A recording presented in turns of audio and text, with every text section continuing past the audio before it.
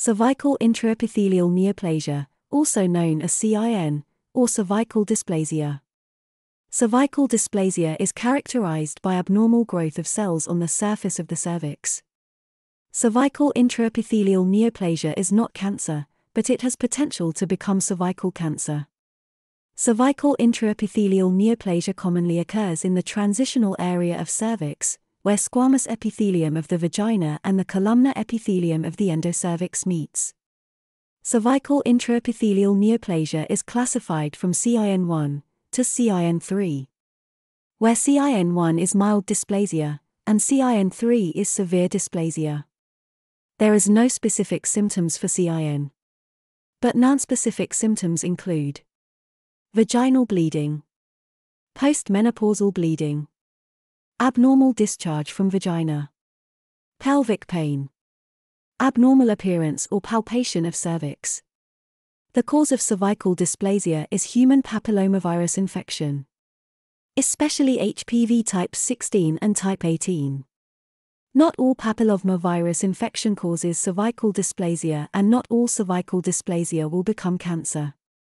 Mechanism of the dysplasia is thought. Human papillomavirus can inactivate tumor suppressor genes such as the p53 gene and the RB gene, thus allowing the infected cells to grow unchecked and accumulate successive mutations, eventually leading to cancer. Risk factors for developing CIN.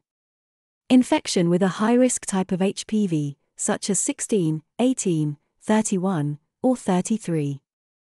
Immunodeficiency, e.g. HIV infection, multiple sex partners, cigarette smoking.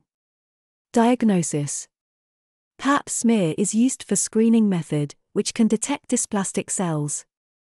Colposcopy with direct biopsy is the standard for disease detection. The diagnosis of CIN or cervical carcinoma requires a biopsy for histological analysis. Most mild dysplasia is called CIN I, also known as low-grade squamous intraepithelial lesion, LSIL.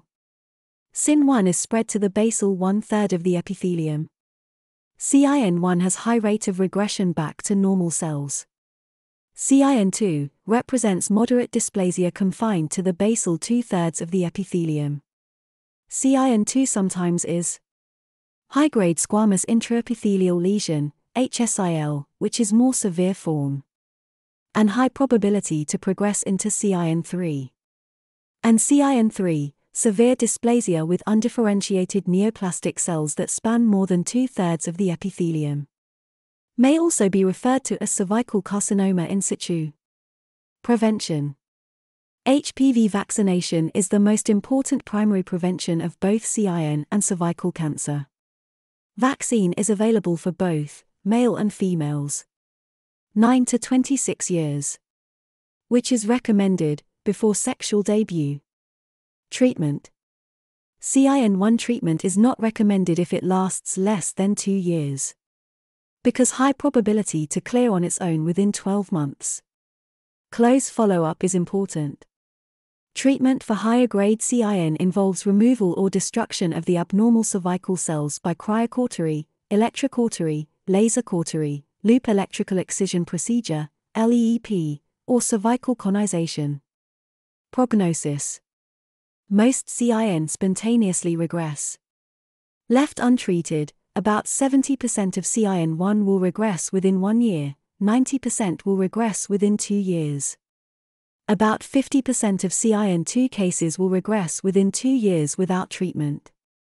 Progression to cervical carcinoma in situ, CIS, occurs in approximately 11% of CIN I and 22% of CIN II cases. Progression to cancer typically takes 15 years with a range of 3 to 40 years.